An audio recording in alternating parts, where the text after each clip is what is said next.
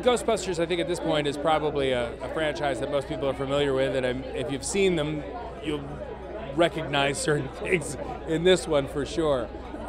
You always want to make things that you can see kind of for the first time, not having any prior knowledge of other films, and have it make sense, and I think it does. But it's I think in keeping with the other Ghostbuster films in that it's funny, it's kind of scary, it's about kind of misfits and family and being there for one another, and it's it's fun.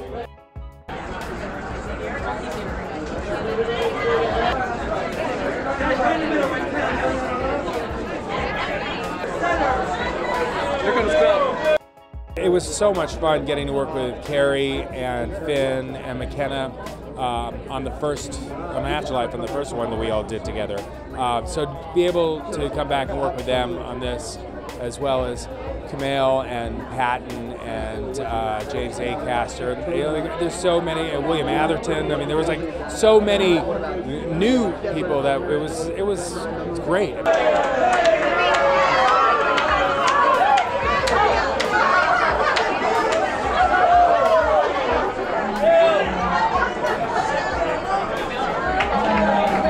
It was amazing to work on this thing because I get to do it with the originals, that whole crew. I mean, everybody that worked on this film was lovely, and I'm a fan of everybody, but to be in that setting, in that suit, shooting those proton packs next to them was surreal. It's just the craziest thing, and something I'll always treasure.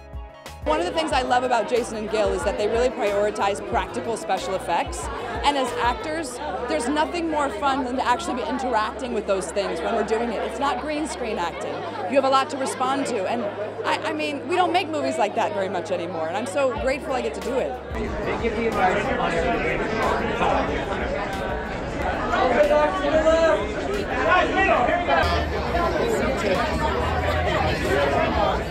There's plenty for everybody. I mean, it's certainly more fun for the fans if they all know the Easter eggs. There are tons of secrets and special things in the movie for the fans. But you can really just pick up anywhere because this is really a family story at the heart, and anybody can relate to, a single mom in New York trying to make ends meet is really what it's about for me.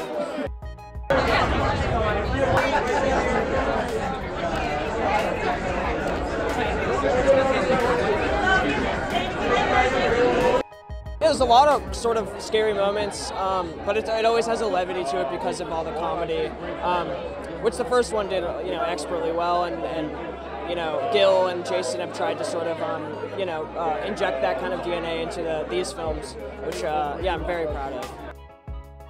It was really cool to be able to work with them for a second time, to be able to work with them in another film, though we have there's so many people in this film, we have so many new cast members. That's really exciting to add to the franchise. There's new Ghostbusters, there's new tools, there's new friends that we collect along the way. There's so much new stuff in this film, but it is really always a treat and an honor to share the screen with the original Ghostbusters.